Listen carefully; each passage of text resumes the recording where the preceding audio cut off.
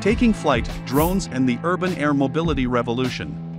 When we talk about flying cars, we're not talking about science fiction anymore.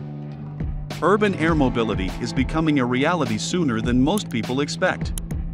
10 years from now, direct point-to-point travel may be commonplace, providing quick and easy access to anywhere within a 200 kilometers radius in less than an hour.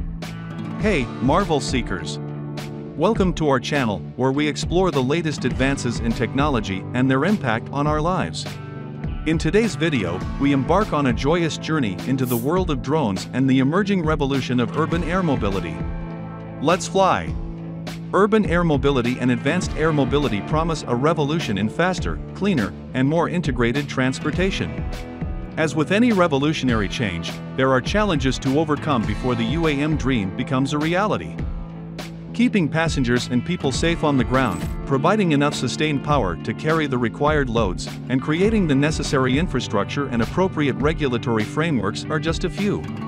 While UAM is taking its first tentative steps, the use of drones for logistics is quietly maturing. Much of its growth has been in less visible areas, drug delivery in Africa rather than parcels in Paris, so it's easy to underestimate the maturity of the logistics drone market. This maturity and the learning it creates will help UAM meet the challenges it faces. Before we move on, subscribe to the channel and press the bell button to watch more interesting content like this. While UAM is in its early stages, it has the potential to overcome many of the urban mobility challenges within cities. For example, in terms of logistics, the final point of cargo unloading in a city generates various problems that have not yet been solved, such as congestion and the concentration of freight vehicles on logistics nodes that may coincide with dense areas of the city. Increasing fuel costs for operators. One city trying to address the existing challenges is Hamburg, Germany, where the government is committed to exploring UAM opportunities and developing the sector. Like many cities around the world, Hamburg lives with the problems caused by growing urbanization based on car-oriented planning.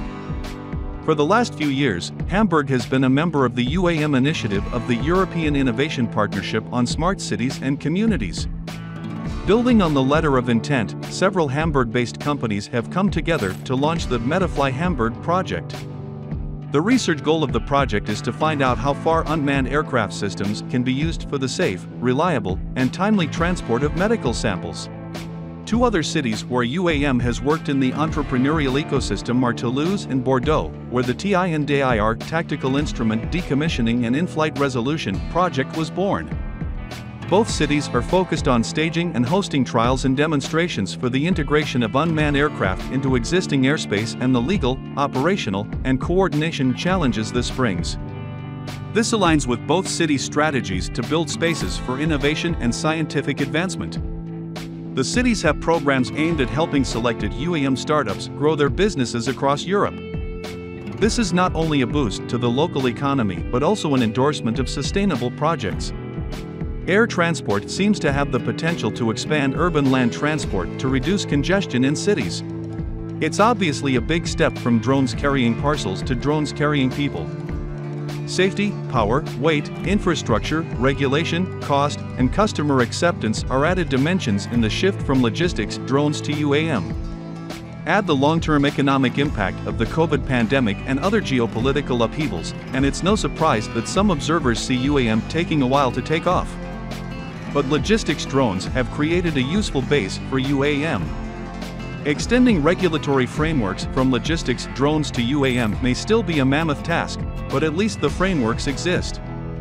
Designing an autonomous aerial vehicle is more complex than designing a logistics drone, and they have many design factors in common. Sustainability is a common challenge for the entire transportation sector. Minimizing a drone's environmental footprint throughout its lifecycle, particularly its impact on its power source and scarce resources, is a particular challenge for logistics and UAM, but the automotive and general aerospace industries face similar sustainability challenges. Infrastructure planning for UAM can build on what has been learned with logistics drones, recognizing that there is a whole added dimension around passenger handling and building VTOL hubs, which can be managed as part of a wider integrated transport architecture.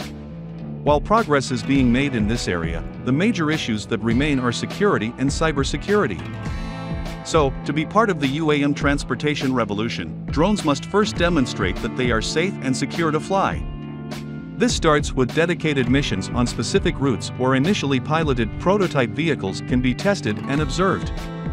Concepts such as remote ID, which can provide identification and location information to each drone, should also be implemented.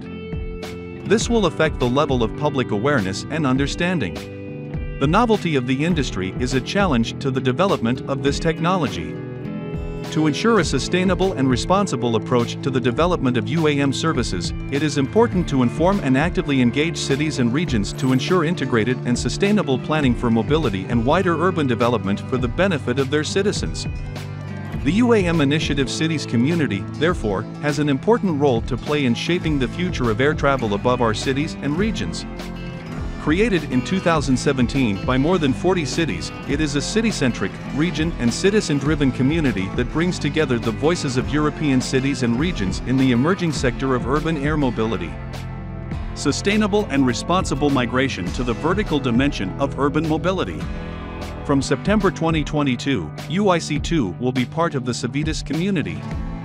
UIC2 has also developed comprehensive guidance on how UAM can be implemented in city and regional mobility planning and through a practitioner awareness program to support cities in implementing urban mobility in the context of sustainable urban mobility planning.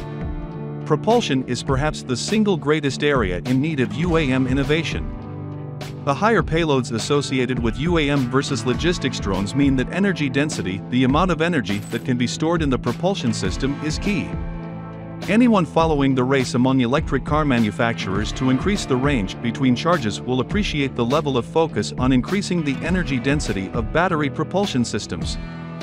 At the same time, green hydrogen or fuel cells may offer viable alternatives for UAM propulsion.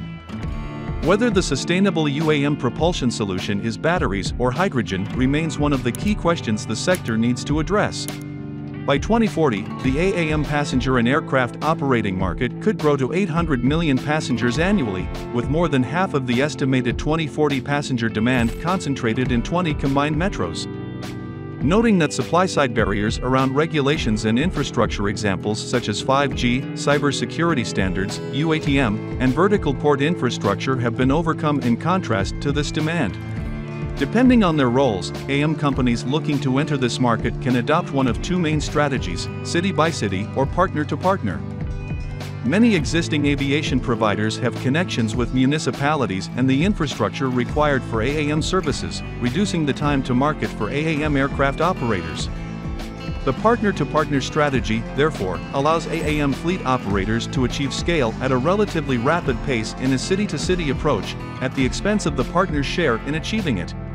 While challenges remain, the collective efforts of innovators, regulators, and society will pave the way for a future where the sky is no longer the limit. We hope you enjoyed this journey into the world of UAM. If you found this content insightful, give it a thumbs up, and don't forget to subscribe to our channel for cutting-edge technology videos.